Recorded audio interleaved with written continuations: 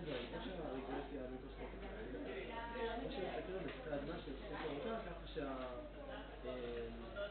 שהרלקסציה נראית כמו הרבה יותר כמעט כאילו זמן מקסימלי. אגב, דבר מעניין,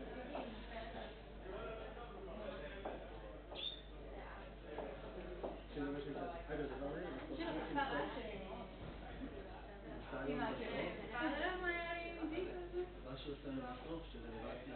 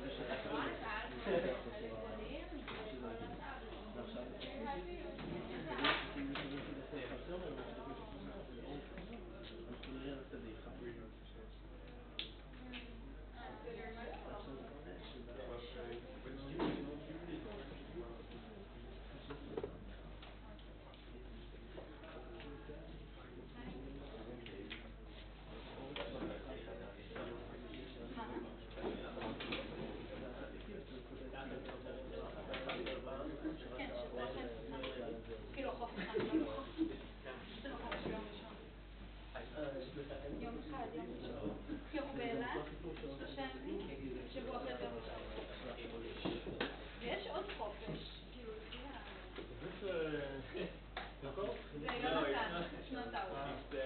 It's a coincidence. What are the odds? What, a coincidence in such high dimension? Your whole universe is restricted. But you're definitely very biased. Yeah, you can Technically. Significantly. Okay, who is taking notes today? Anyone volunteering to take notes? No volunteers?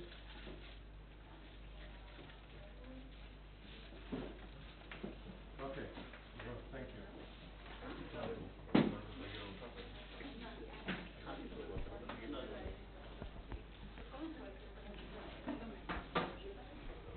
All right, let's start.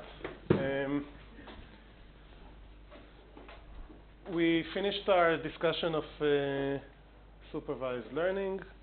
This chapter is over, and we start a new one. So what we're going to discuss now is neural decoding.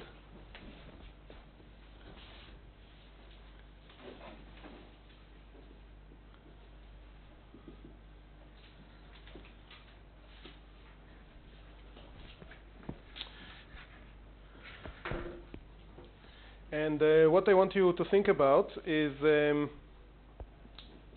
concept that we discussed in the first lecture, the introductory lecture, which is the receptive field. So just as an example, we might be presenting an oriented bar to an animal, visually to an animal, and observing activity, say, in the visual cortex. And so we could have an oriented bar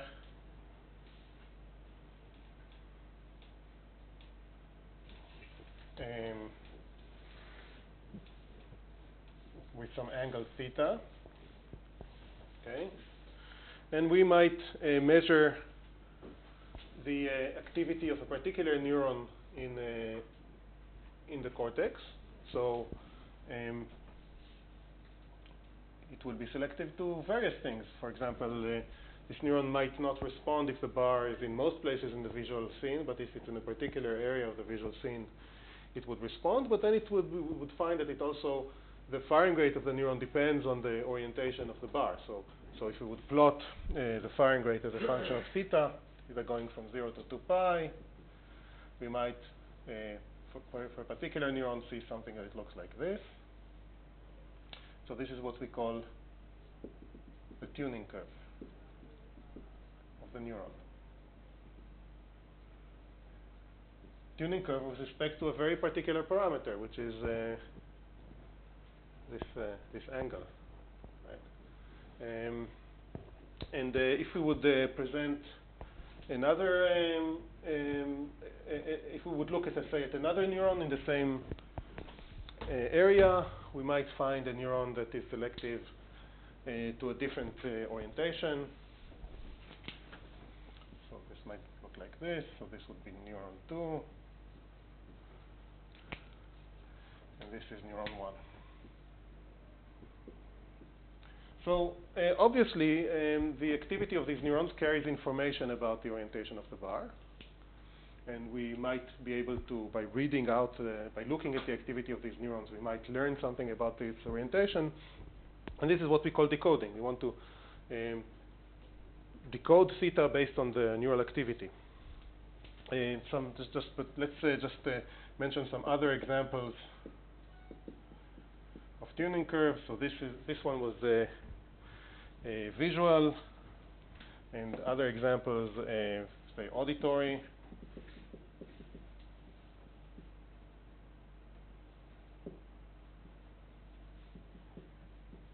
When I, as an example, present a tone and observe activity of various neurons and look at their activity as a function of the frequency of the tone, maybe of some other parameters.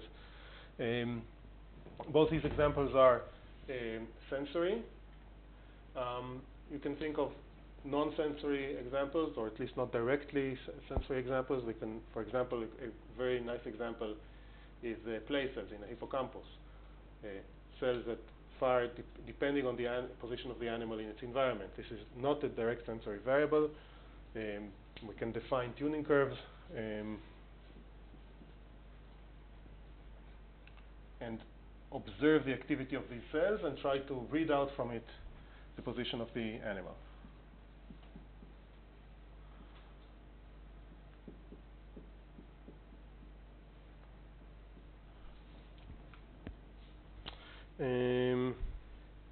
Head direction cells is another nice similar example. Cells that fire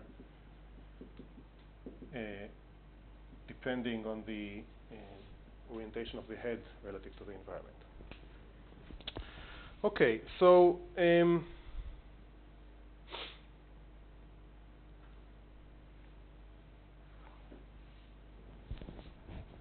so the general question of decoding is how can we decode a variable from the activity? So for example here, how accurately can we decode theta from the activity of the cell? And notice is not necessarily, usually not a single cell question. We don't expect to be able to read theta well just from looking at the activity of one cell. We'll discuss in more depth in a moment, but for example in this value of theta, this cell is just not responsive.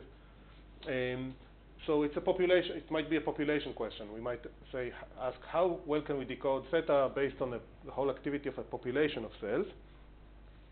And so what I want to discuss with you for a moment is what does the readout precision depend on?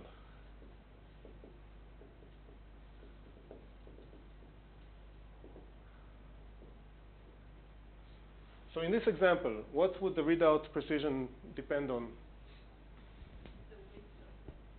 Okay, so maybe it depends on the width of this tuning curve.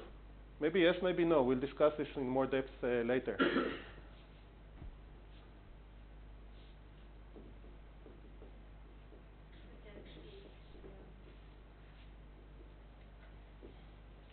So, by the way, if we look at this particular cell,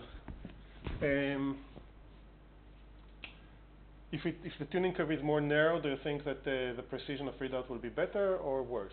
For one cell or for Hmm? for a single cell or Just for a single cell. one cell? If the width of this tuning curve is narrower or wider, do you think that the precision of readout will be better or worse? Well, it depends if the If worse in which case? because in the single one. No, but if it's narrow, if it's narrow, Narrower. you say it's worse? I think Why? because you will get zero activity from. Okay, very good. So if, for example, if theta is here, then if we make the tuning curve narrower, then, you know, for example here, then maybe the cell will not respond anymore at all. But if theta is around here, and when we make the tuning curve more narrow, then actually the activity of the cell will become more sensitive to the value of theta. So maybe readout will be more precise. So we will quantify these aspects later on more precisely. But you can see that the answer is not clear-cut. What else could the readout precision depend on? The density of the neurons. Okay, density and number of neurons. Number of neurons. What? Okay, so read the number of neurons that we're trying to read out from. We have more, probably intuitively it makes sense that we might be able to read out more precisely. What else? Our readout, not the readout of the system. Right, so we'll discuss this. It's a good question.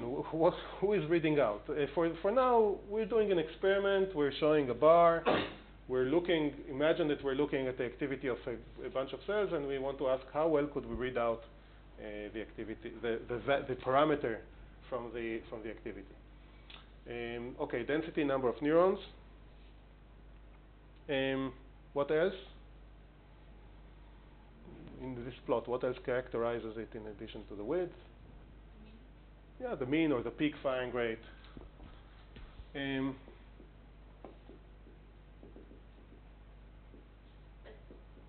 if we look at population, then they would cover the whole space, I guess.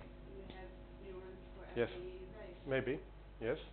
Unless you're in a So no, what I mean is the peak is just still, if all of them fire more rapidly, then maybe we will be able to read out more precisely.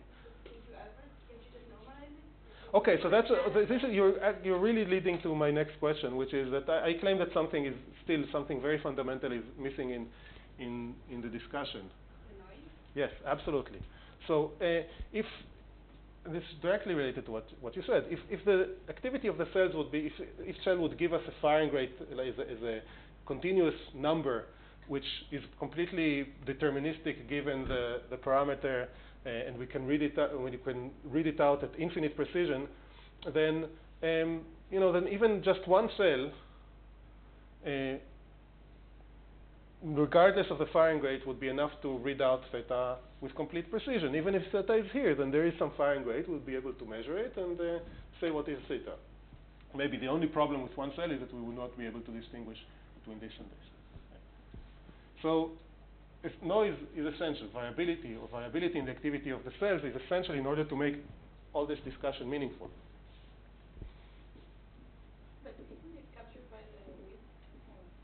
No, because given the value of theta, as long as the firing rate of the output of the cell is some deterministic continuous value, we would be able to, by observing this value, say precisely what theta is, right? Okay. So what we are going to do in the next few, 2-3 weeks, probably 3, is discuss this question under concrete models of variability. So for example, the most simple model that we'll work with is Poisson spiking model. So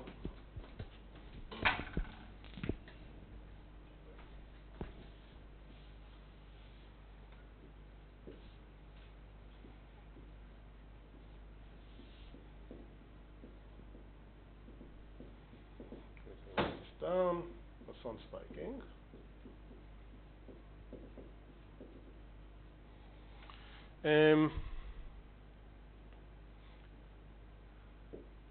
Each neuron in the experiment gives us a certain number of spikes,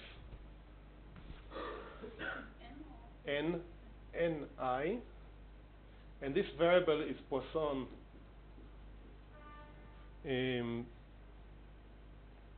with mean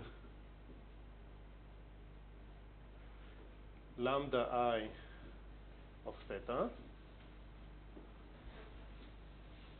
Okay, we have a population, so for each neuron this function is different. This is what we call the tuning curve.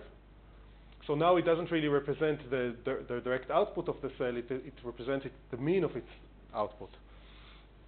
And furthermore, once we discuss more than one neuron, we have to discuss whether the noise is somehow correlated or not. So for now, we'll assume that noise is independent. So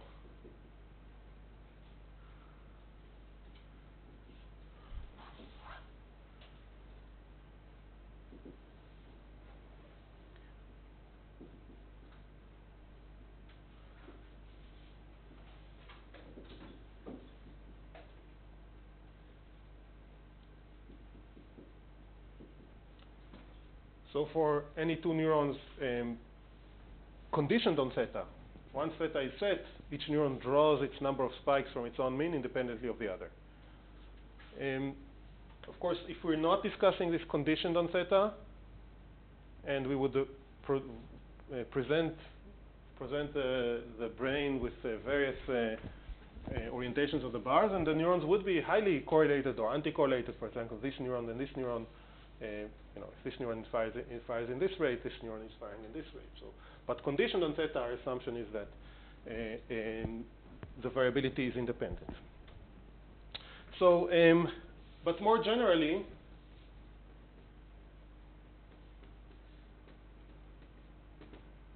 we could imagine any relationship between the stimulus and the probability of the outputs, which we could write as something like P of N1, N2, up to N, the whole number of neurons conditioned on theta. So this could be anything. It could be the neurons could be correlated, the variability could be correlated in different neurons conditioned on theta. This is a very general statement of the problem. So maybe it's a good idea to discuss just briefly why the neural activity is variable at all.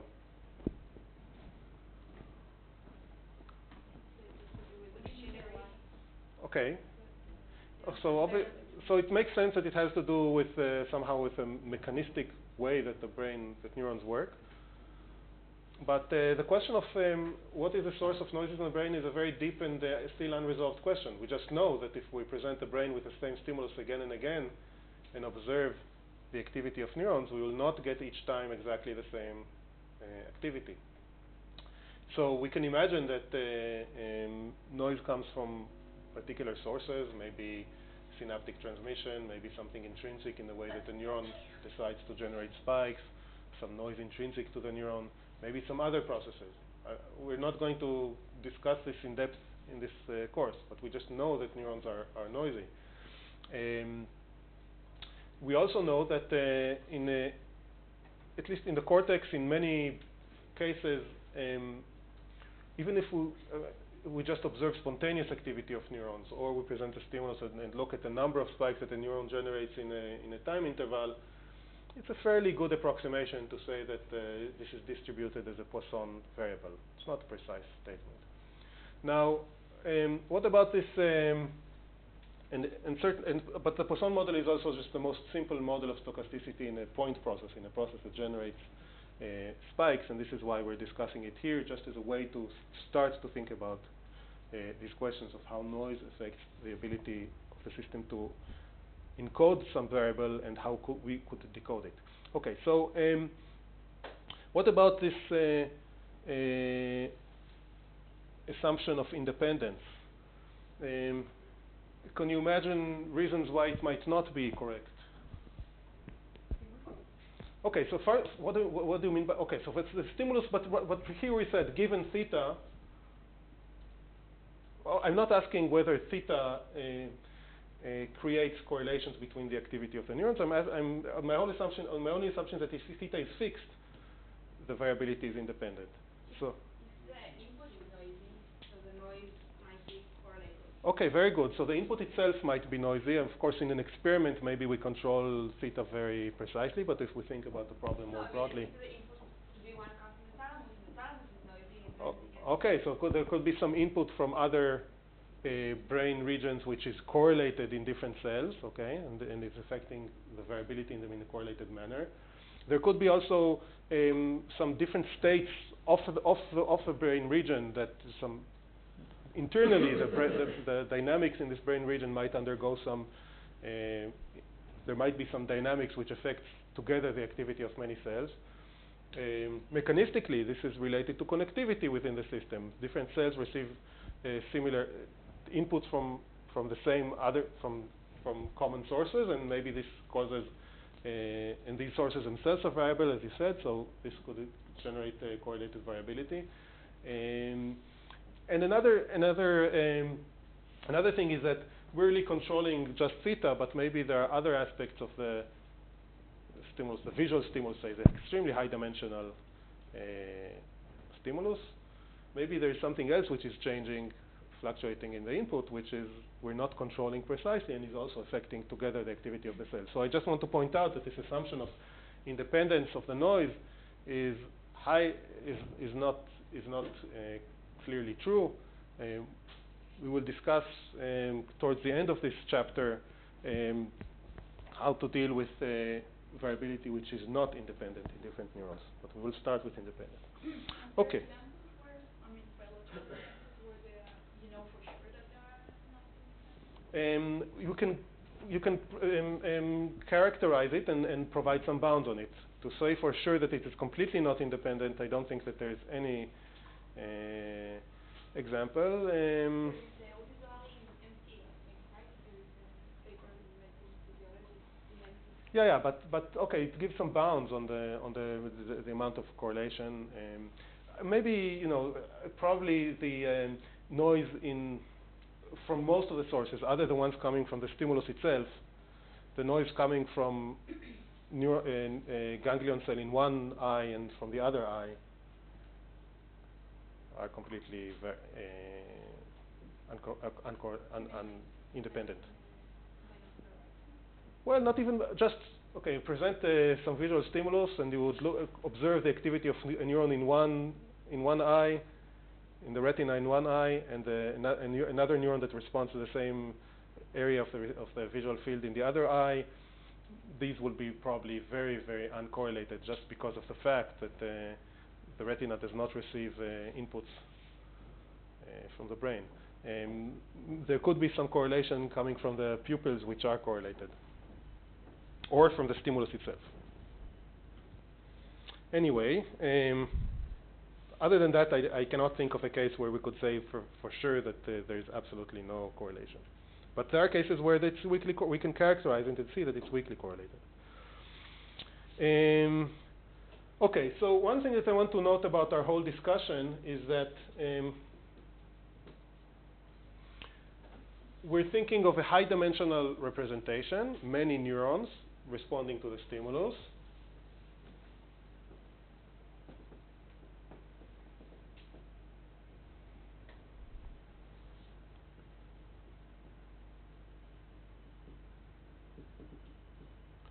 And low-dimensional input.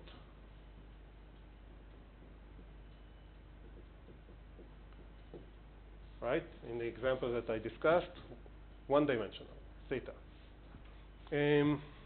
Does this make sense? Why are we doing this? Because what? Well, I claim that in the visual context, this is very far from what the brain is really, or central nervous system is really doing. The stimulus falling on the retina is not low dimensional. It's extremely high dimensional. It's the activation as a function of angle, activation of all the photoreceptors. It's extremely high dimensional. So why are we doing this? It's easy. That's absolutely the reason. It's easy not just in the sense of conceptually of discussing this on the whiteboard. It's also easy to probe coding of low-dimensional variables experimentally. Okay, so when people started to look at V1, for a long time people didn't really understand what makes a neuron fire. And then Hubel and Wiesel discovered that if you present an oriented bar, then there is strong activity. And then they started to characterize how neurons respond as a function of the orientation of the bar. And there are many, many cases like this in characterization of sensory systems in which people probe probe the response to a very low-dimensional set of stimuli. And it's important to keep in mind that it's a little bit artificial. Still, it's an interesting question. For this particular set of stimuli, how accurately does the population of cells represent the stimulus? Now, this goes back to a question I don't remember who asked me, but what is our point of view? Is this we trying to decode the stimulus or the brain trying to decode the stimulus? So sometimes really you just want to observe neural activity and decode it for some reason. Maybe just one example that pops into mind is a brain-machine interface. You want to observe neural activity and decode something out of it. But another reason, but the more true reason that typically we look at decoding is we do want to understand something about how precisely internally the brain activity in the brain represents some variables. Maybe we imagine that some other brain region might need to read out the variable in order to achieve some task. In some situations, in some experiments, we create a situation in which really a very low dimensional is also important behaviorally, because if we look at a task where an animal or a human subject needs to perform some, say, discrimination task, or then maybe it's really the task makes a certain variable, low-dimensional variable, important, and we could, for example, compare how accurately this is performed and try to relate that to the accuracy in which the information is actually represented in the brain. Okay, so this is our point of view right now. We're looking at low-dimensional variables. By the way, this example is an example where it seems quite natural to look at a low-dimensional variable. It really seems like the hippocampus, one of its important roles is to encode position. Position is a low-dimensional variable, and so it really makes a lot of sense to think about the encoding of this low-dimensional variable by the large population of cells. High-direction cells are similar. Okay, so the kind of broad questions that we will want to address.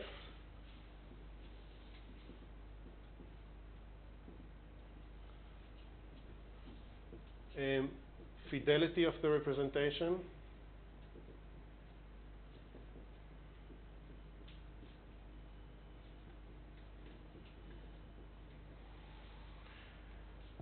How accurately does the neural activity, so we have some model of neural responses, say this one, each neuron responds with some Poisson spiking with a mean which is dependent on the variable, the noise is independent. How accurately does this joint activity represent theta? This is one type of question that we will want to ask. And another type of question is how could we implement a readout scheme based on the neural activity for the variable? And this is really mostly because we're interested, we have in the back of our mind the thought that the brain might need to decode this. Some other brain region observing the spikes from a certain neural population might need to read out the variable, and we want to ask how could this be done in the brain. So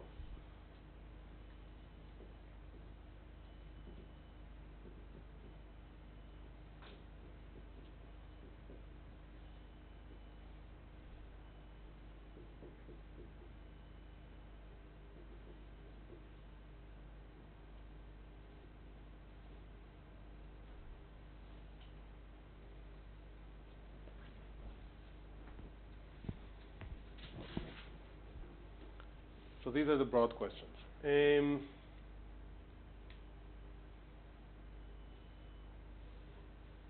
Now, from the theoretical point of view, these questions we need to define these questions a little bit more. We'll start with this one. We need to define it more precisely. But what we mean by fidelity, and in addition, the question is meaningful only once we have a precise model for the neural response depending on the variable, both the response and its variability. And sometimes, in some contexts, it will also be important to ask what is the statistics of the variable theta itself. We will see that later. Okay, so So we start with this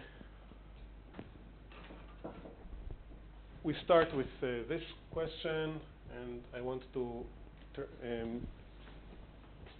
define more concrete questions.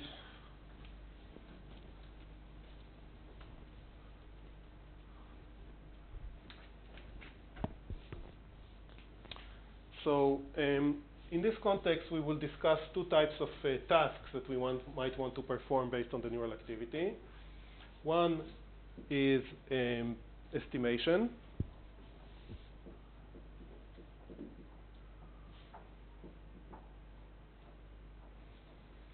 So by estimation, I mean that I tell you what is what are all the ni's,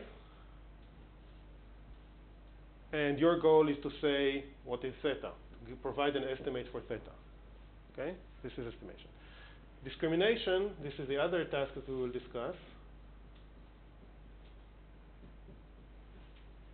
Is one where you need to discriminate between some, say, two values of theta, again, based on the neural activity. So you just need to say whether it's, say, theta 1 or theta 2.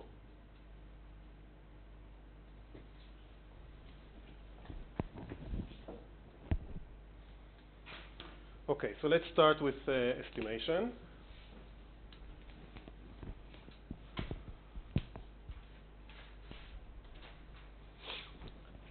So our picture is that the brain has been presented by stimulus, characterized by one-dimensional parameter, theta. This stimulus goes into the brain,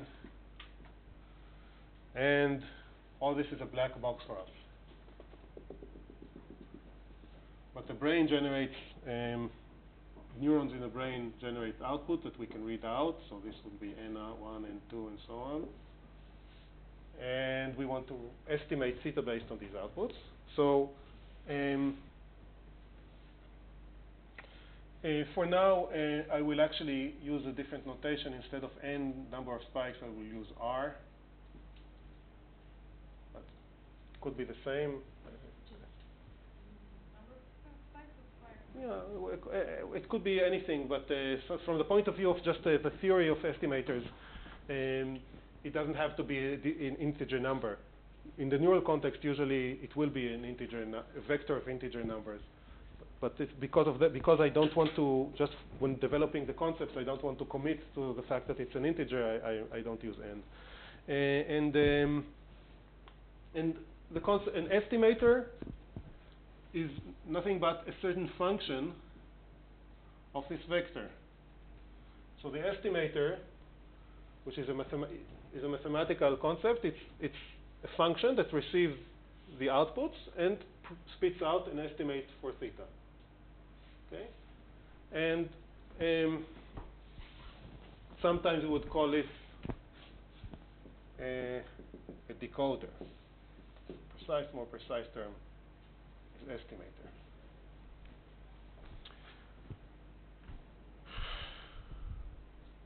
estimator. I want to point out that when trying to decode neural activity or some random variables in general, this is not the only thing we might want to do. We might want to do something more more general. Can you give me maybe an idea? So instead of just seeing the activity and providing an estimate of theta, what else could we want to do? Make a decision. Okay, that's not what I mean. This is even more concrete. Maybe what the distribution of the theta. Yes, very good.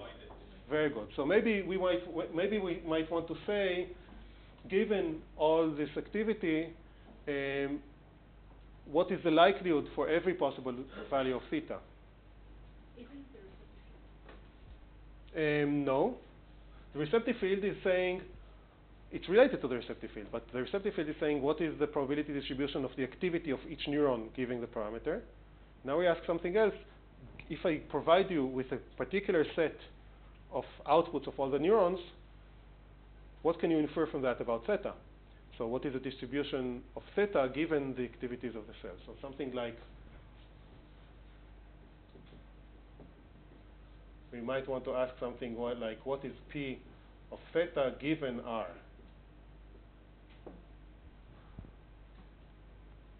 Okay.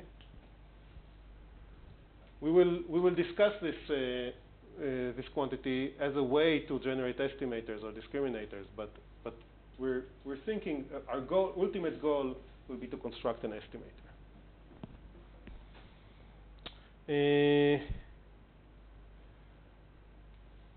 Okay, so there are infinite ways to construct an estimator. Any function of the R's is a valid estimator, and we want to ask whether a particular estimator is good. So how could we rate an estimator, say if it's good or bad?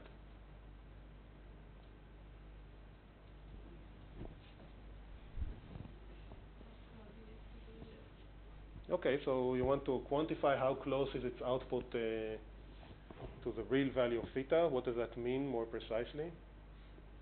Is the variance, average value? An error like in the... Okay, yeah, we could generate some error measure of error. So for example,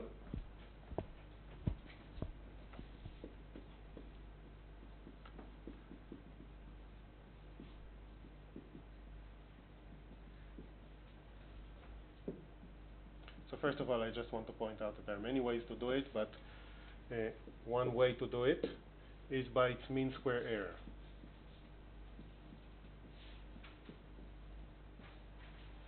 So what does that mean? It means that we ask what is the theta of R minus the true theta square, and I'm going to average. Now, what am I averaging? What am I averaging on?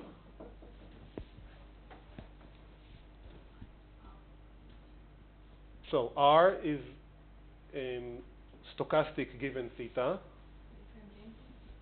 And exactly, very good. But to really make this meaningful, we need to say also what theta is. So what is the distribution of theta? Which brings up the point that usually when we discuss the quality of decoders, estimators, discriminators that we will discuss later, the distribution of the stimuli itself is important. And it's quite clear. For example, imagine that theta always, actually theta itself is not variable. Suppose that always theta has exactly the same value, then without any effort we can construct a perfect estimator, right? We can construct the estimator that always gives that value. It's not very interesting, but it just brings up the point that the distribution of theta is essential in order to make the question of the quality of the estimator important. But in general, experimentally, it is to know this distribution. If we control it, then it's very easy, yes. If we think about decoding, if we think about this as a question, if we think about this viewpoint, thinking of decoding as a way to ask how precisely the brain represents variables, then we might want to think about the kind of inputs that the brain receives in a natural setting, and this is more difficult to characterize, but we can also try to do that. Okay, so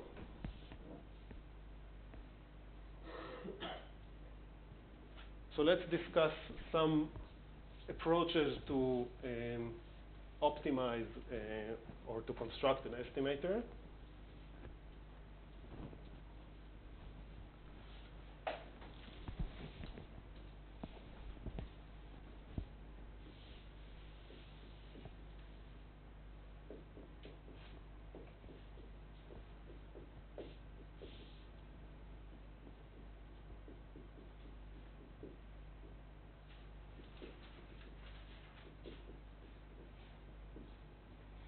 So one is to minimize this error.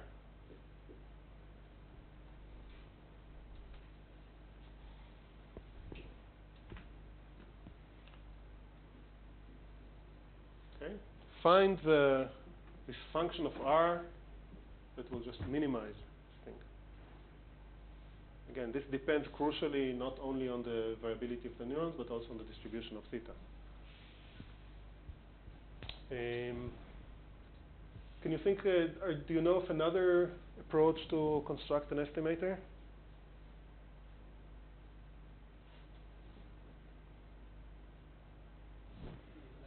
Yeah, yeah, maximum likelihood. This is related to this quantity. So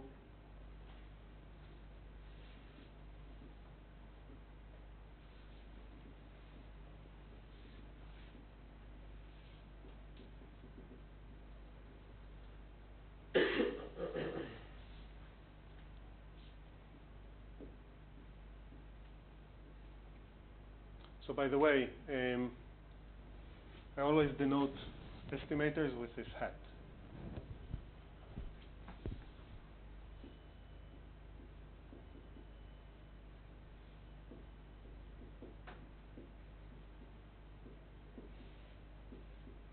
So the maximum likelihood estimator uses this quantity.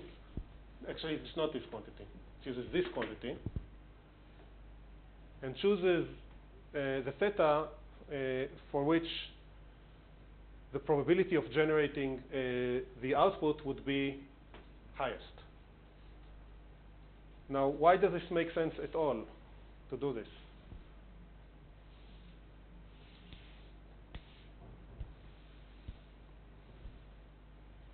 This is not really what we're interested in, right?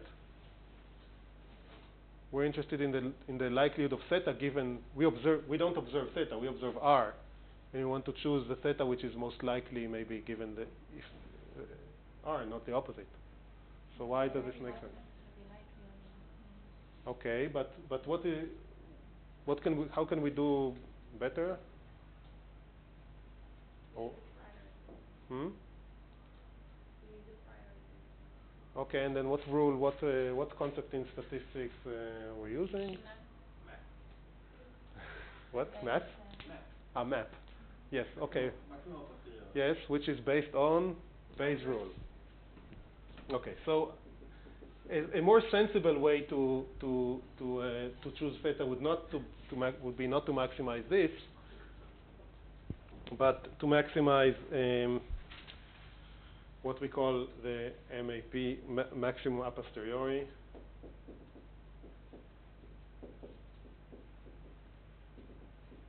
What is the difference? I will explain. Maximize P of theta given R. This is what this makes more sense than this. But the reason this makes sense is that these two quantities are related to each other. They're related to each other through Bayes' rule.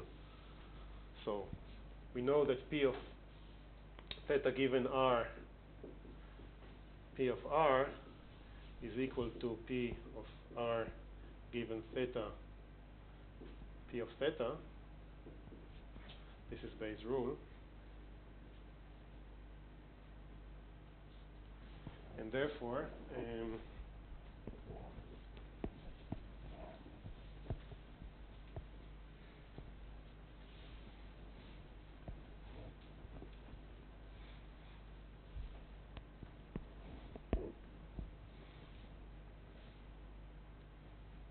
P of theta given R is equal to P of R given theta, P of theta divided by P of R.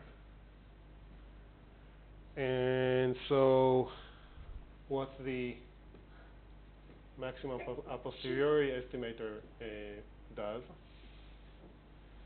it wants to maximize this as a function of theta. Now note that what we have here in the denominator does not depend on theta, and therefore we choose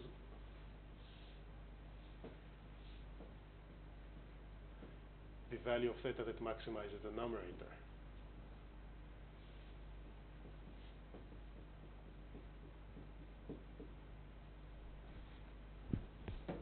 Okay, so how is this different from this? The difference is that we weigh in the likelihood of theta itself. So this estimator, in order to define it, we need to define what is the distribution of theta, right? And you can think about this estimator, the maximum likelihood estimator, as the MAP estimator under the implicit assumption that all values of theta are equally likely, which might be true and might be very wrong. Okay? But sometimes we do this. Sometimes we do the maximum likelihood estimator. We just because we don't know what is the distribution of theta, and so this is more simple to discuss. Okay, so both when we look at 3 and when we look at 1, which is minimizing this quantity, you see that P of theta enters. So I want to discuss for a moment, so let's compare these two. Which one is better? Is better? The one that minimizes the mean square error, or the one that maximizes the posterior probability? Define better. What? Define better. Very good. So that's a good. Your answer is good. It's a meaningless question. Better depends on what we call better. So if our goal is to minimize E, then the minimizing E is better. If our goal is to maximize a posterior probability, but why would it matter? So, for example, this already depends on what is the what is the penalty of being wrong. In some situations, we don't.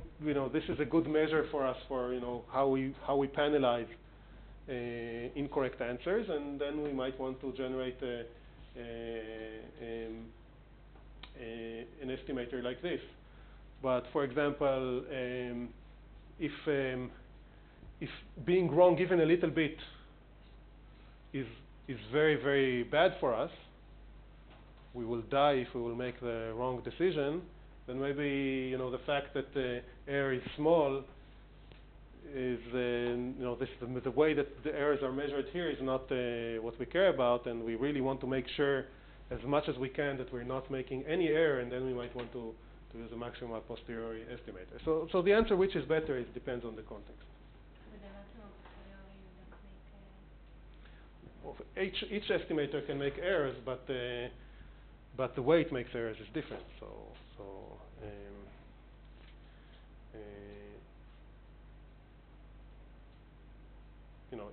If for example, suppose that there's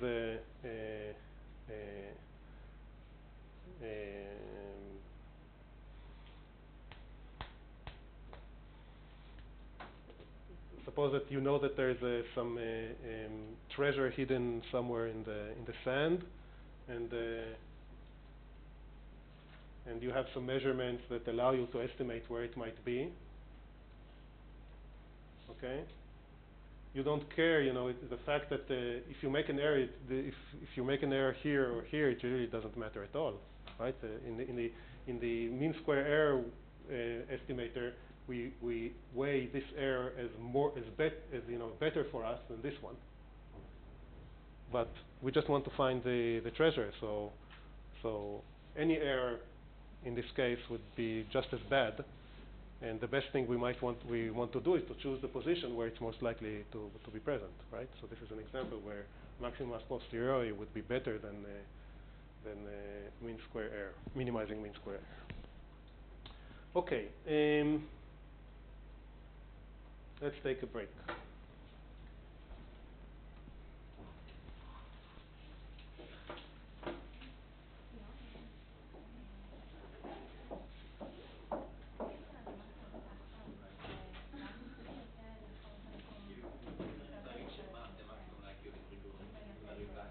נכון, לא, אבל אם אני רוצה לעשות מקסימיזציה של הסיכוי שלי למצוא את ההוצאה. זה כמו למזער את אז אני חושב שקל לראות שזה בדיוק זה. אני רוצה שהסיכוי שאני אמצא את ההוצאה והסיכוי שאני בחרתי את הנקודה הנכונה. אז אני רוצה לקרוא את הנקודה שבה הסיכוי הזה הוא הכי גבוה. מה זה? עכשיו, אם לעומת זאת אני אפעיל את האסטימטור הזה, אז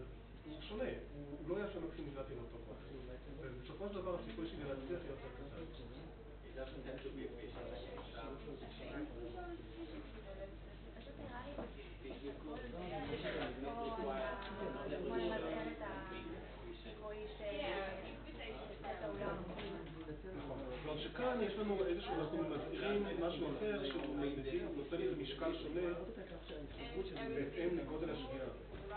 עכשיו, חוק אפילו, בעצם ולכן זה לא בדיוק אותו דבר. Efficient means it's like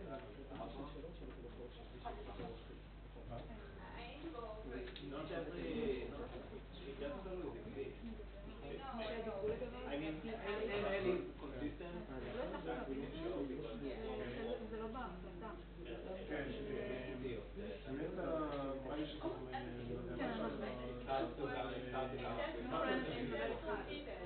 כן, עברתי על זה גם עם נטע. לא, מה אני יכול עכשיו לעשות? אני לא יודע מה יש לך עכשיו זה לא בדיוק מה שביקשתי. כן, לא,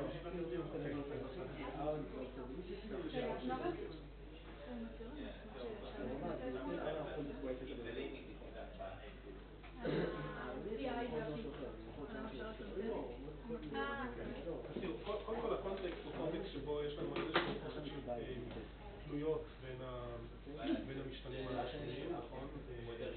יש לנו באינפוט, אפס נגיד, יכול להיות וקטור, הוא משפיע במשהו אחר, משפיע במשהו אחר,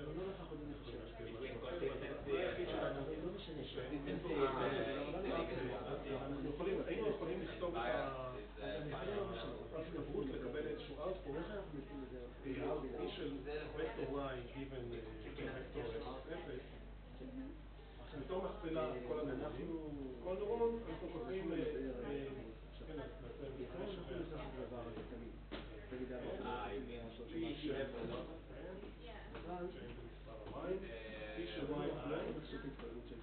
given האינפוטים שלנו.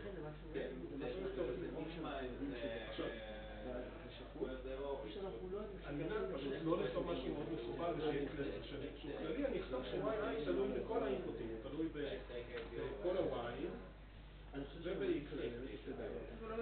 אבל כמובן שהוא לא יכול להיות תלוי בכולם, בדיוק. כיוון שאסור שיהיו מעגלים כדי שכדבר הזה בכלל תהיה לו משמעות, אז המבנה של התלויות, העץ של התלויות הוא בית, אין בו מעגלים, אין מעגלים.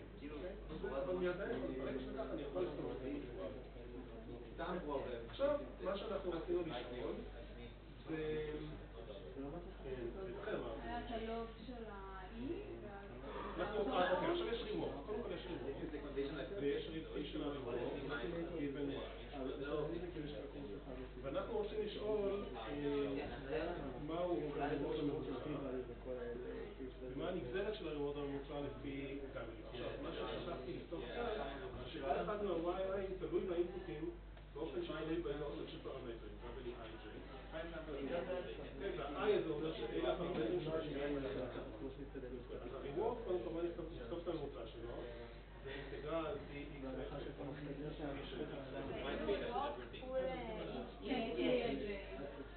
לא, נכון, אבל אני רוצה ללכת לכיוון ההפוך ולהגיע לרימור אז אני רושם את הממוצע של הרימור זה אינטגרל dx פי של x0 על פי של אינטגרל של y פי של y given x0 סליחה, פי של y given x0 שזה הדבר הזה וזה תלוי בכל ה-W'ים No, but you're right. כרגע זה בבית, כאן אני לא כותב את זה פי של r נכון? זהו. עכשיו אני רוצה לשאול מה הנגזרת של הרימור הממוצע לפי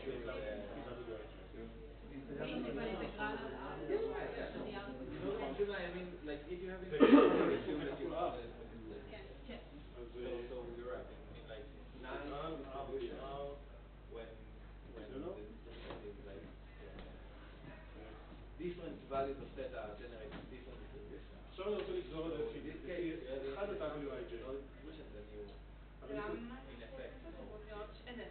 כי אחר כך, כי בגרדיאנט דיסנט אנחנו בעצם נרצה ללכת לשנות את ה-WIJ לפי הגודל הזה. אז אני מסתכל על הביטוי הזה, בעצם קודם כל ה-W מופיעים במפורש רק פה. אז זה פה. ויותר מזה, אם אני מסתכל על WIJ ספציפי, בכל המכפלה הזאת מופיע רק באיבר אחד. כן. והאיבר שה-I שלו זה ה-I הזה. אז בעצם, אני צריך לקחת את הדבר הזה, אז אולי תפתים זה פשוט פשוט לקחת את הדבר הזה ולגזור אותו לפי WIJ. P של Y, given.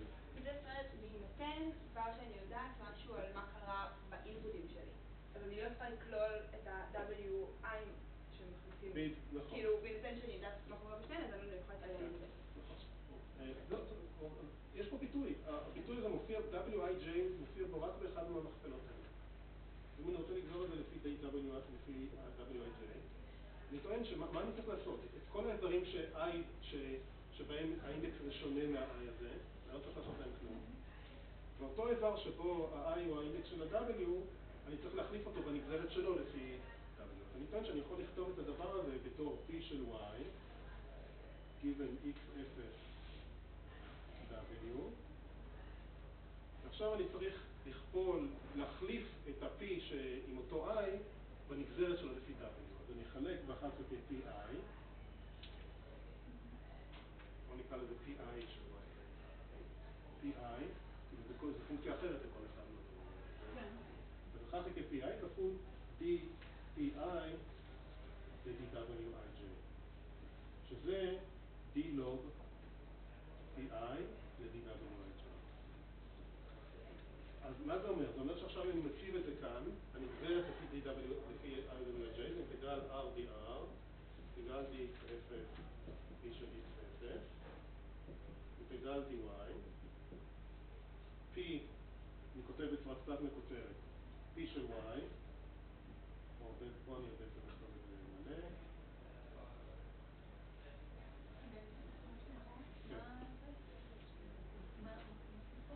אני גוזר את כל הדבר הזה לפי WIJ ספציפי. אז אני אומר, יש פה מכפלה של הרבה איברים, רובם אני לא צריך לגעת בהם. קודם כל לכתוב את כולם.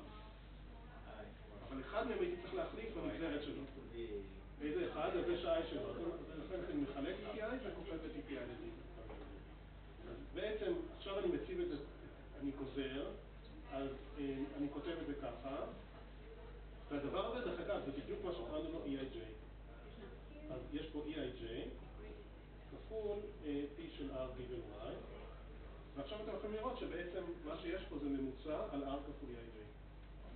זה וזהו.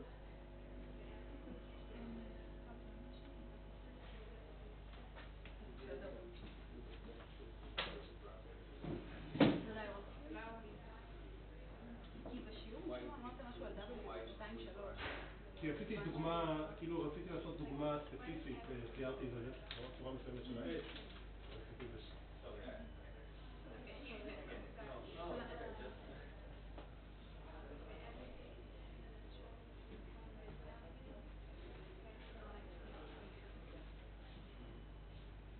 The training, but we don't have a training error. The training, right.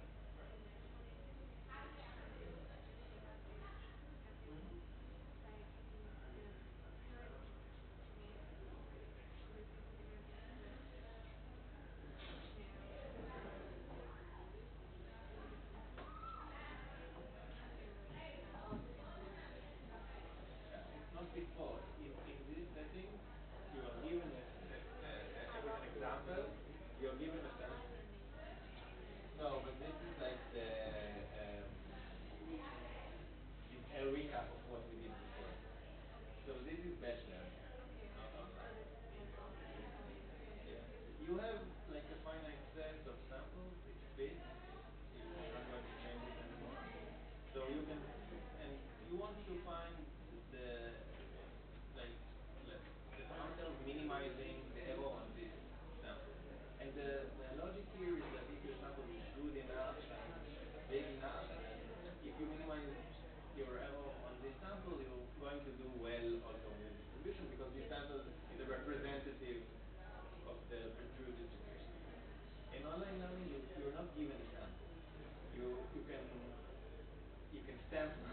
Yeah, it's the same word. I hate it. But you can sample like more and more examples from the distribution, and And in each example you see, you perform some updates based on one example. Here, your update, it was like iterative, but just because we could not optimize with respect to this objective in general, because it might be complicated. So we do it like iterative. But here, you don't have like a global goal because you don't have all the examples. So in each example you see, you tweak the parameters a bit, and you keep doing it as long as you see examples. So, yeah, because this update with one learning again and here with each add another sample. You add another sample, but you perform this update based on another Only at the example. sample and again done over before Yeah, production. only on this example. So now is asking why this level will even make sense at all. And the reason is that on average you're going in the right direction. Because maybe the previous stage you say, okay, so we have these objectives, right, and we're trying to minimize it. But truly what we want to do is to do these things that here it's written EG, which is generalizational, because this is like the real thing. But we can't calculate EG, and we don't know, we can't even calculate the expression, let alone like derive it. But if we do this, then on average, we are going in the right direction. So on average, we are going in the opposite direction to the gradient of EG. And then using this standard stochastic optimization theorem with the learning rate, that the sum diverge and the sum of the squares converge, and we can.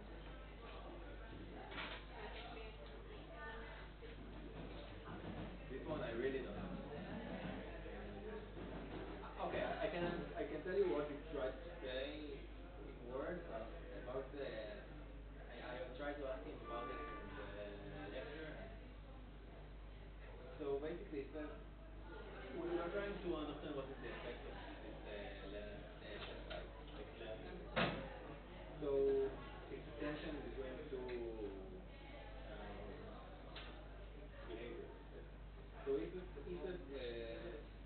the learning rate is so if the learning rate is really too small, like tiny, then you won't move your parameters and you won't learn, right? Because it will take like infinite time to get from where you started, and the initial conditions might be outcome.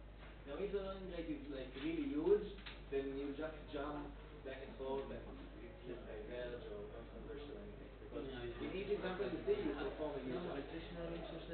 Now consider כן, the regime in which סוציו שכולם מסכימים. so see, if the learning rate is לא, יש ימים too שבהם big, אנשים שלא then מסכימים. what will happen? Then כאילו, you אני start אחת something, עושה and פרויקט you perform big update. So we will move fast to the area of investigation. כן, זה טוב של שבוע שכולל שני מבחנים, שאתה יכול באמת לבזבז שני מבחנים.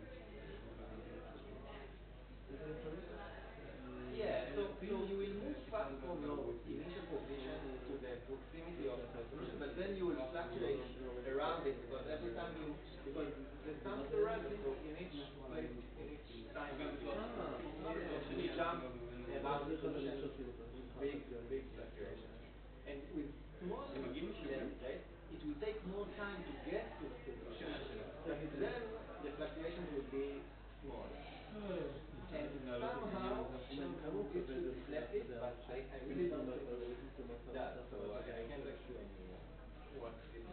Actually, I write the lecture notes, like the conclusion for this lecture, and I finished except for this point that I don't know if somebody understood, but it doesn't make any sense for me. I will try to ask it again. But basically, the important idea is how the learning rate affects the dynamics. Yeah.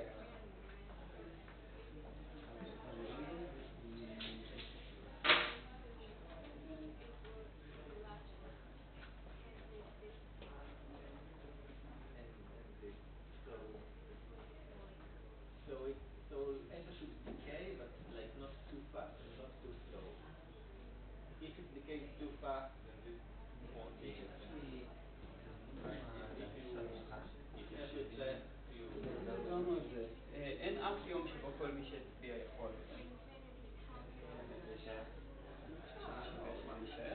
probably not הבנתי many להעלות את זה inputs, עכשיו, but אני anything אשמח that שאני I'm אעלה את זה ביום חמישי. for let's say plus כאילו, אלא אם מישהו this doesn't go to infinity, this converts מתכוון to 1. אני ספציפית חוסם אותו משני תאריכים שמתאימים לכל השאר, ואני לא מתכוון להשתמש בהקשר הזה. Eta, think about אני eta, יש לי עוד תאריכים שגם בן אדם מספר 2 באמצע, ובדרך כלל אנשים לא מתגמשים על המבחנים שלהם, כי המבחנים שלהם לא גמישים. אז no, so we began, no, you're right. We started with the fixed ואז אני מסתכל שאפילו בן אדם שלא רוצה משהו יעזור לי להזיז משהו, אבל לא צעדת על זה. based on this feature, we want ככה זה עובד. fast in the beginning, but then to anneal down. So we say, okay, perhaps we can like אז כבר הקדשנו את הפרק decrease the along the way. So in the beginning, we want just to learn the estimation, אולי. and then to fine tune it. טוב, באופן מתבקש שמישהו שישלח And the scale. You feel and give it a conditional. Okay, I want to continue. So I want to continue now discussing this goal of minimizing the mean square error. And the title of what I'm going to do now is Fisher information. Here.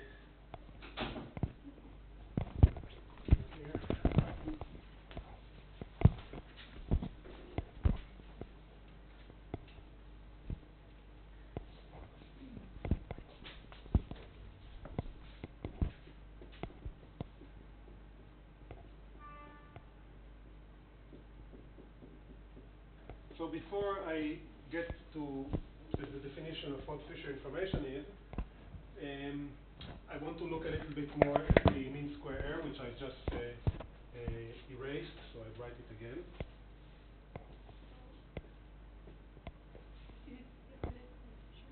Yes, this will lead me, the discussion of the mean square error will lead me to discuss Fisher information, and so this is why I'm already putting here the title.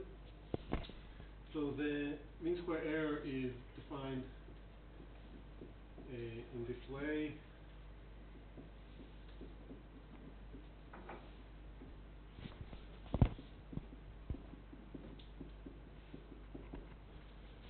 And let's write it in a bit more detail. So what I mean by this is that this is an integral over theta, p of theta, that's prior over theta, integral dr, this is an n-dimensional vector, p of r given theta, theta of r minus theta squared. And you see, by the way, that the way I'm writing it is I'm looking at r as some variable that can have any, in principle, any value. I'm not restricting it to being integer, so as I mentioned earlier. And now I want to make some definitions. So I'm going to define b of theta, which I will call the bias.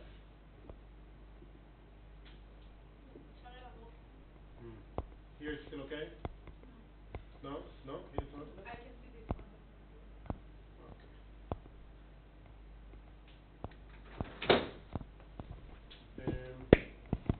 Maybe I will do it here. So define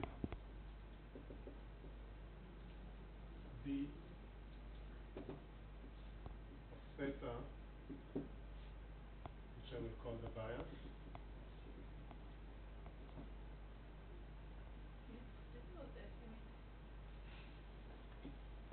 Okay, so b, the bias is a property of the estimator, but right now it's also a function of theta. Okay? This is the average of value of what the estimator spits out for the particular theta minus theta. So imagine the situation is one where you imagine that you present the encoder, the brain, in our case, with a particular stimulus theta. You run the experiment again and again and again. Each time, the brain generates its output, or the neural activity, This is the stochasticity of the brain. Okay, so, or maybe there are other sources of stochasticity. So this is the stochasticity of the responses given theta. For each one of the responses, our estimator would give an estimate of theta, and what we're quantifying here is on average whether the estimator would provide or what is the average value of theta that the estimator will spit out compared to the true value of theta. So this is a function of the estimator. It depends, the bias depends of course on the choice of the estimator. It depends on the distribution of the responses given theta. It depends on theta. This quantity does not depend on the prior on theta. Okay? Why doesn't it depend on the price? Because you see, it doesn't. It doesn't. But if we average over R given Because this is not the prior. This is already, we have set theta to a particular value, right? And we're only considering cases where theta has that value. You could define also the average bias.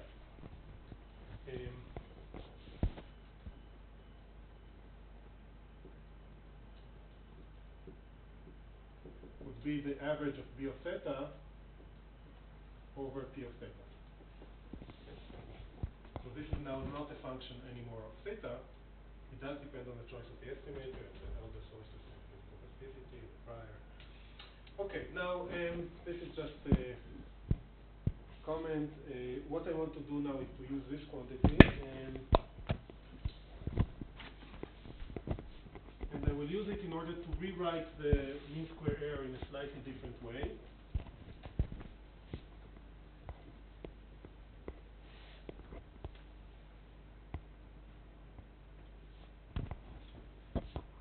So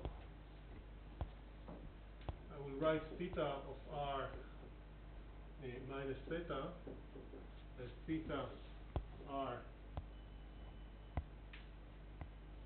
minus the average theta of R for a particular for P of R given theta, and then I will add this again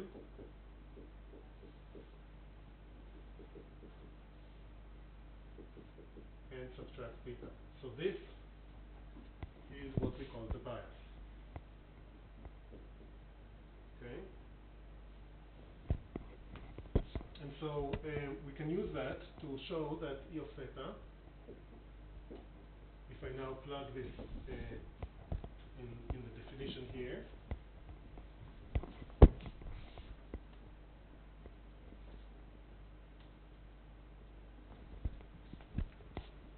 so I'm now considering only E of theta. So this is E of theta would be this, but not yet averaged over the different values of theta. Okay, so E of theta, maybe I should write it down, which is theta of R minus theta squared over P of R given theta. I can also write it as the average of theta of R minus its own average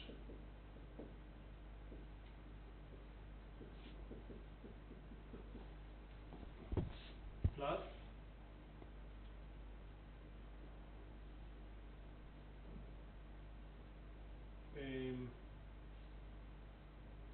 B square of theta.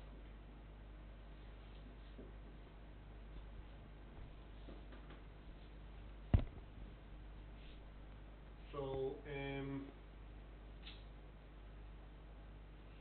right, and the reason is that if I would take this quantity and take its square, then I will have the term B squared. I will have the term which involves B times this, but the average of this is 0, right?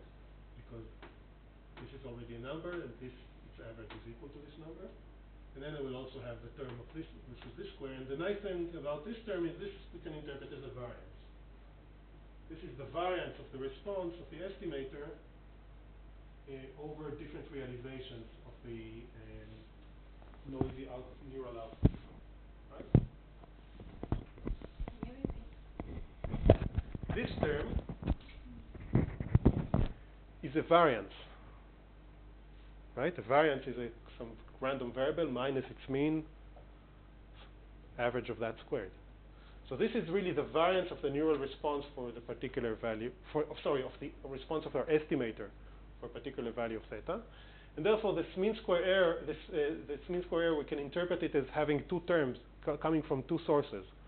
One is the variability of the estimator's response, which is this term, and this is how much it deviates on average from the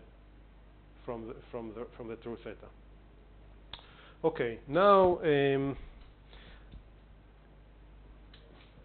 unbiased estimator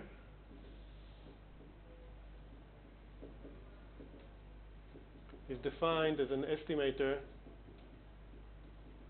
for which there is no bias. B of theta is equal to 0. Okay. We're not going to discuss the question whether it's always, sometimes it's possible to construct an unbiased estimator, sometimes it's impossible, but we're going to focus now our discussion on unbiased estimators. So these are estimators that are constructed such that, at least on average, they give the correct result. Okay? So this is for all theta. And again, I'm going to focus on unbiased estimators.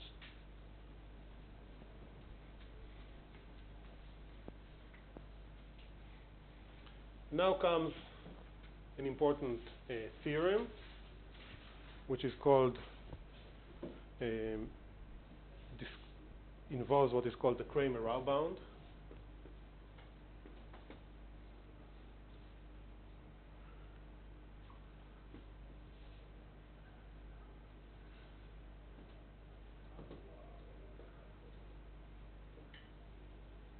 And what the Kramer-Rao bound says is that for any unbiased estimator,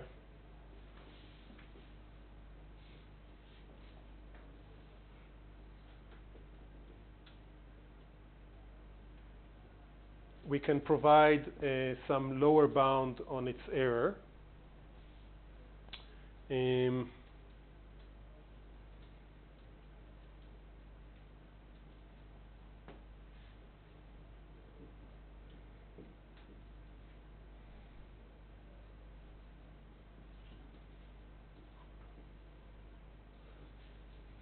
Where I didn't yet define J, so of course the essence is in the definition of J. J is called the Fisher information.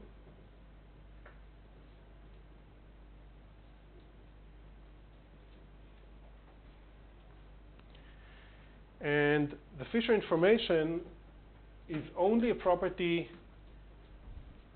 of the distribution of the variability of the neural responses or the observations. So we have some observations, we're trying to estimate from them a parameter. The Fisher information is only a property of the variability of the or the distribution of observations, P of R given theta. Okay? So if you know what this is, we'll write down in a moment. You can calculate J of theta, and then you can use that to bound from below the error of any estimator that you could imagine that you might construct. Okay, so what is this J of theta? J of theta, I will write down now its definition.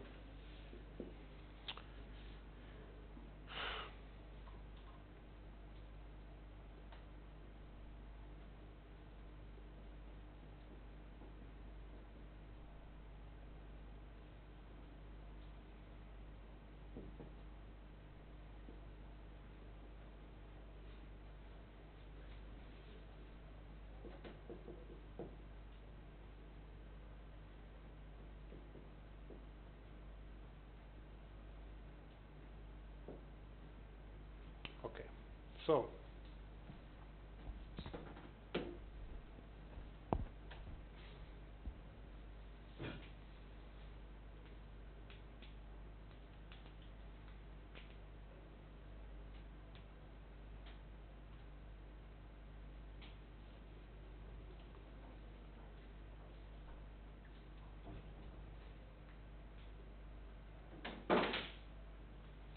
so this is the second derivative of the probability of the neural response with respect to the parameter. evaluated at the value at the value of theta that we're interested in. This itself is a stochastic variable because in each realization of a presentation of the stimulus, the responses are different. Okay? So we take this quantity and now we average all of it over the probability of the responses at the value of theta. So you should note that theta, so this j of theta is a function of theta. Let's remind ourselves, it tells us something about how precise, what is the mean square error of an estimator could be, might be, for that particular value of theta. Theta enters in this expression in two places. It enters here because we're evaluating this second derivative at the position theta prime equals theta. Sorry, the first derivative, and it's squared. We're evaluating this derivative at the true position of theta, at theta prime equals theta, and then theta enters again here because we're averaging this all over the neural responses, assuming that the stimulus presented is theta. Okay? Often this is written in a somewhat sloppy manner.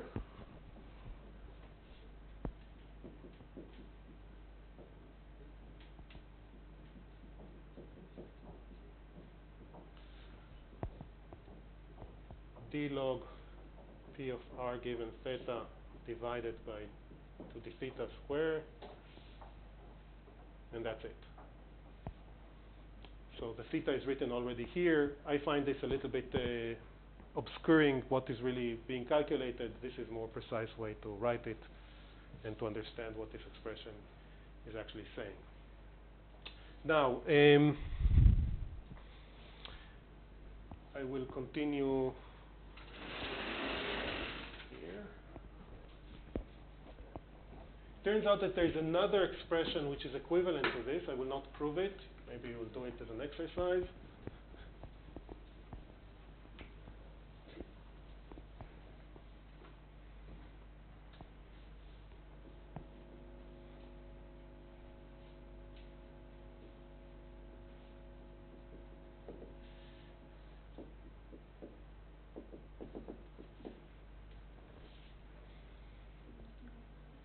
Okay, this is why I said second derivative, and because this expression involves a second derivative. D square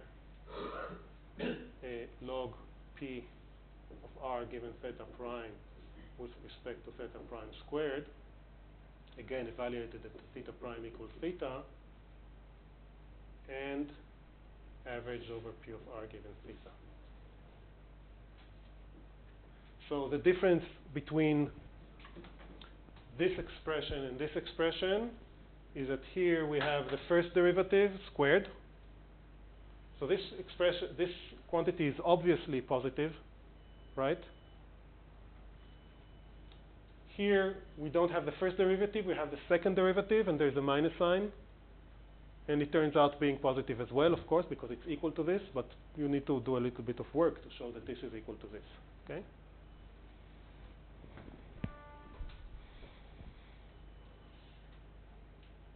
And now I want to use this expression in order to interpret, to have some intuition of why the Fisher information is an interesting quantity, and why it might relate to the ability to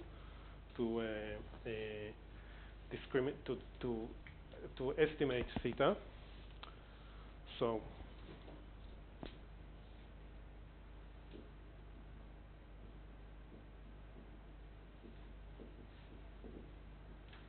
So imagine that the stimulus is theta.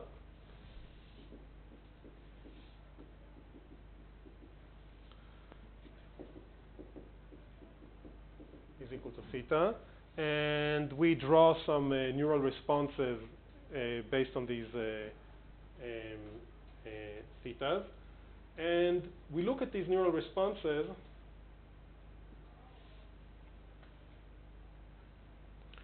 and we draw P, and we want to now suppose that we look at these neural responses and our goal is to estimate what was theta. So one approach we might take to estimate what is theta is to draw the likelihood of these neural responses for different values of theta. Okay, so we take these neural responses and we draw the likelihood of P of R given theta prime. And for my convenience, I will imagine that we look at log P of R given theta prime.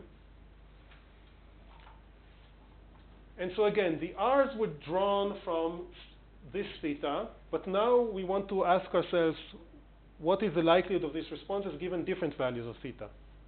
How do you think this will look like?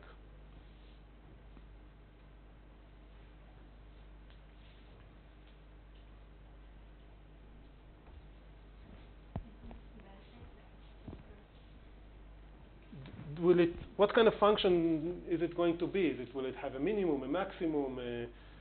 Where will they be? Okay, hopefully a maximum around the correct value of theta. So let's imagine that this is the true theta.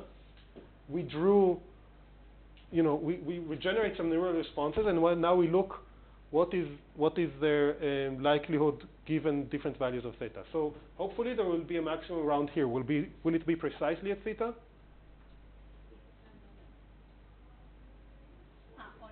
For one particular example where we presented why not?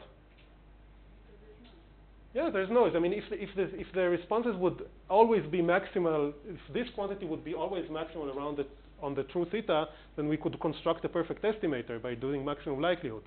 Of course, it's not going to be like that. The response, so for one particular example, we may expect that when we do plot this, there will be some maximum. The maximum hopefully will be close to the true theta, but it will not be precisely at that particular theta. So if, for example, if our estimator was a maximum likelihood estimator, we would choose this particular value. And the fact that it's not precisely equal to theta is a manifestation of the fact that there is going to be some error in the maximum likelihood estimator. Now, if we would draw the responses again, then maybe we will get another maximum at some other value. Okay. So now we could imagine that we do this experiment again and again and again, and we average these plots over all the experiments. Okay? In that case, we would get a plot. So maybe I will write this down. This is R1. This is some other example, R2. Now we averaged over many of them. And in that case, we'll get something that looks like this. Oops. Made a small mistake. Okay, you know what? I'll do it a continuous line.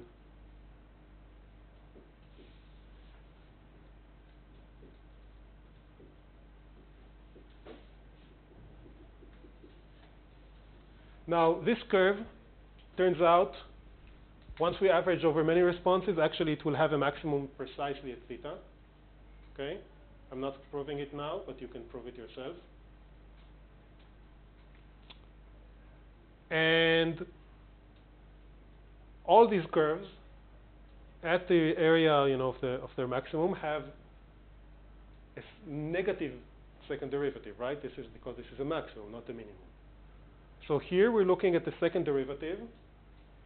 Where we're looking at the second derivative, we're looking at the second derivative at this point. So essentially, you can see that what the Fisher information quantifies is what is the typical second derivative around this point. And why is that important?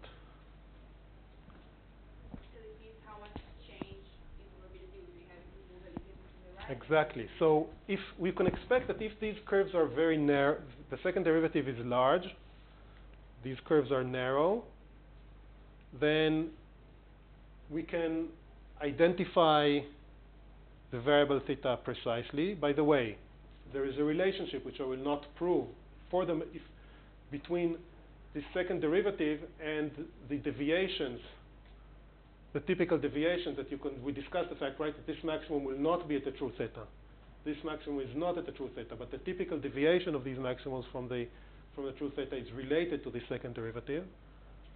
But the second derivative, what more directly it quantifies is how precisely we think that we're estimating theta if we're choosing, say, this maximum, because it tells us how much the probability decreases if we vary theta, right?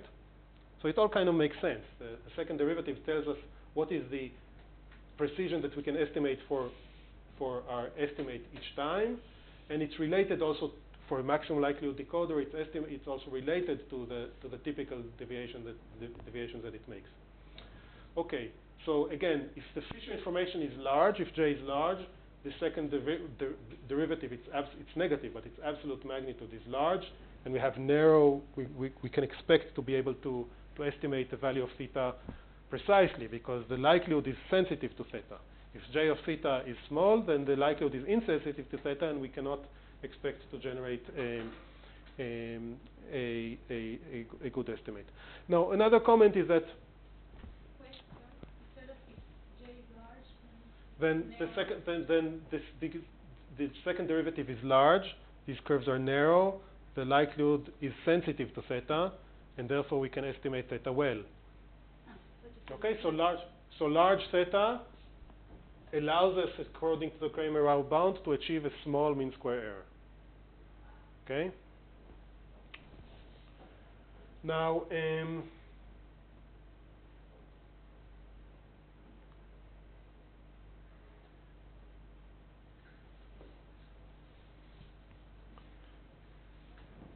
want to discuss some properties of this quantity.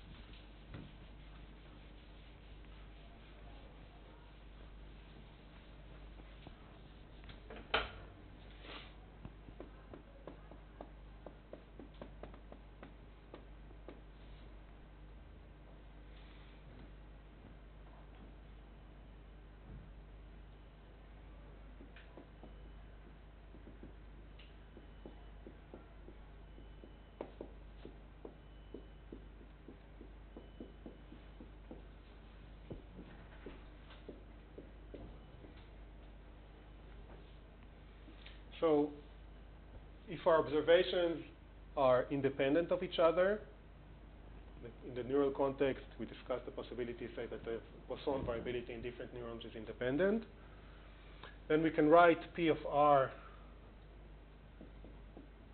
given theta as a product over all the neurons or all our observations, P of Ri given theta.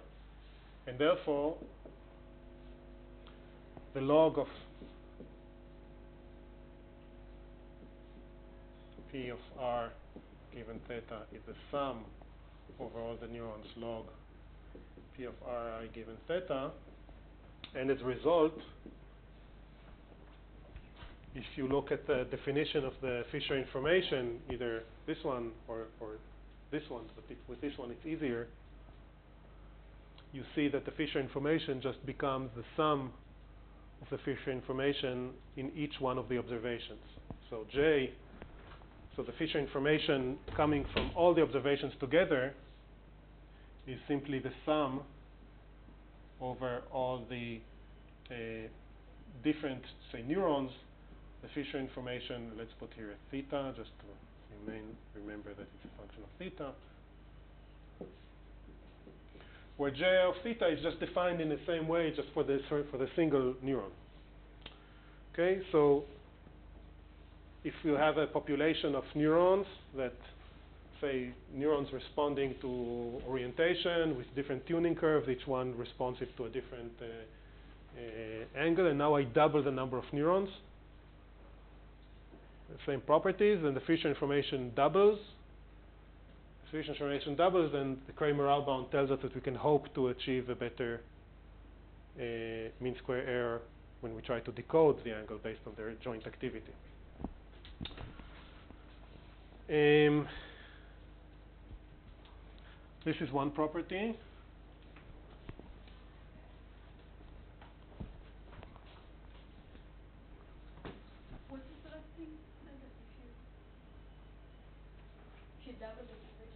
So if I double the number of observations, I replace by each neuron add to each neuron another neuron with the same properties. And again, we're assuming the noise is independent, and the Fisher information will double. Fisher information will double, therefore the Kramer-Rao bound becomes smaller by a factor of 2. So we can hope to achieve an estimate which is better by a factor of 2. Now all this... You meant that, sorry, identical neurons? So the neurons themselves, in the example that I gave, the neurons don't have to be identical. You can imagine that you have different neurons tuned to different values of theta, but now I add for each neuron another one which is identical to it. Okay, so now all this is nice, but it's a bound. So this brings up the question, why do we care about the bound? We care about the true mean square error. So now comes in the next property, which is important.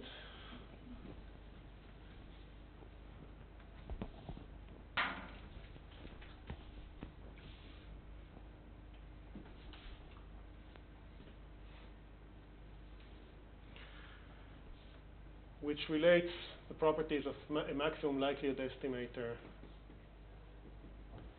to Fisher information.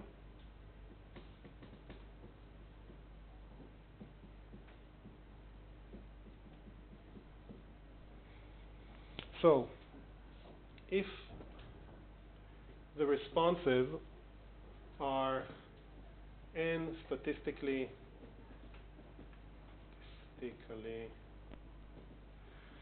independent observations,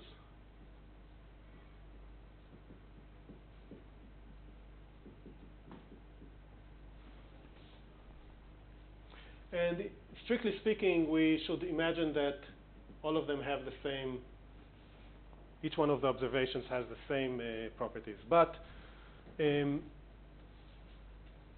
this is, okay, so before I tell you the statement, I want to discuss a little bit whether this is important or not, or what this means. So in the example that we discussed, we might have a set of neurons which are not IID because each one of them responds to a different theta. But now we can think about the joint activity of all these neurons as one observation and now add more and more neurons. Like I said, I doubled the number of neurons. I doubled each neuron, so you can now replace each neuron by 100 neurons. So we can consider the case where we add more and more neurons over all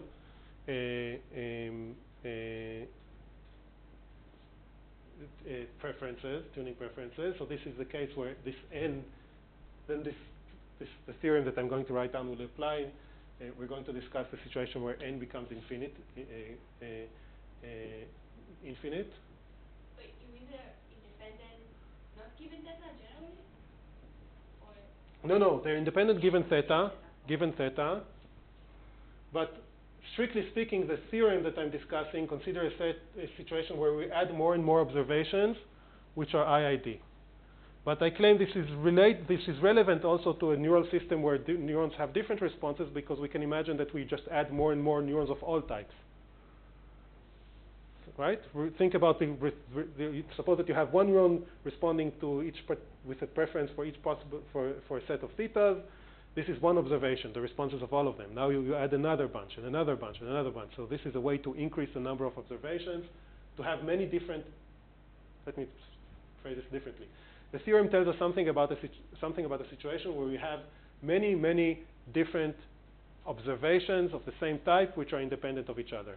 Okay, you can also imagine just repeating the experiment again and again. You have a bunch of neurons, you provide the stimulus, you measure the activity. Now you do it again and again and again and again. You have many different observations which are independent. Then the theorem tells us. How are they independent if the neurons are the same? Because the noise is drawn, each time the noise is drawn randomly. so now you imagine that n is the number of Yes. cells? Yes. Okay. So let me write down the theorem. The theorem tells us that when n goes to infinity, first of all, the bias of the maximum likelihood estimator goes to 0. And second, the mean square error of the maximum likelihood estimator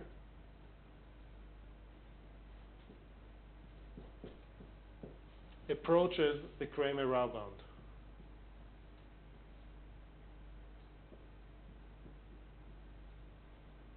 Meaning that the mean square error approaches as n goes to infinity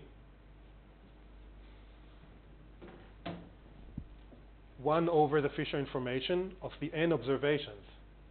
But we discussed the fact that when we have independent observations, the Fisher information is just the sum over all of them, so I can write this as 1 over n times j, where j is the Fisher information of a single observation.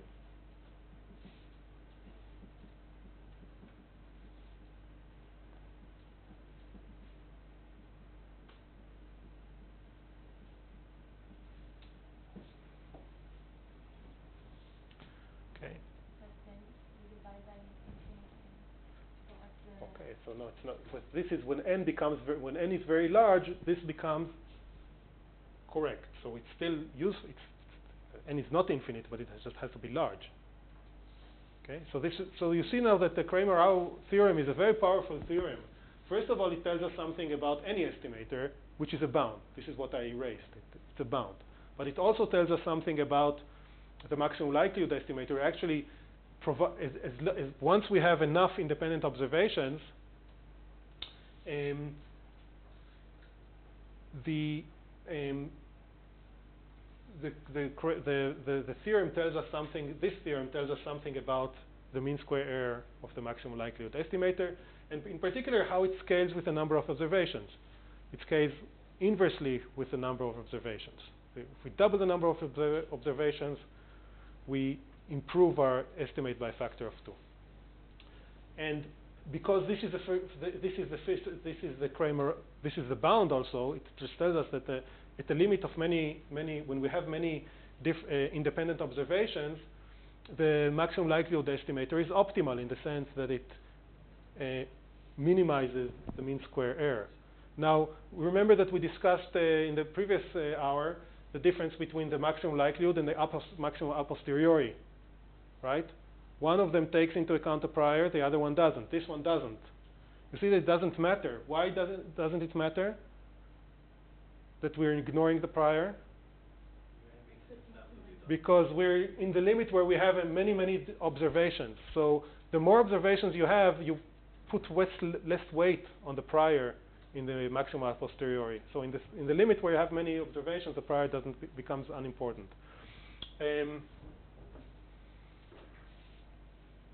One other thing, I'm not going to prove this. I don't know, maybe for those of you who are taking Tali's course, maybe he's going to discuss this as well, and maybe he's going to prove it. But I just want to give you some intuition of what happens. So to do this, we go back to looking at these curves. The more observations we have, in these curves, this blue and red curves, kind of just become scaled by the number of observations, because this is the log P of R, which is the sum over all the observations. So the typical kind of magnitude of these curves will just scale with the number of observations. Now, this is log P of R. Suppose that we look at P of R itself. How does it look like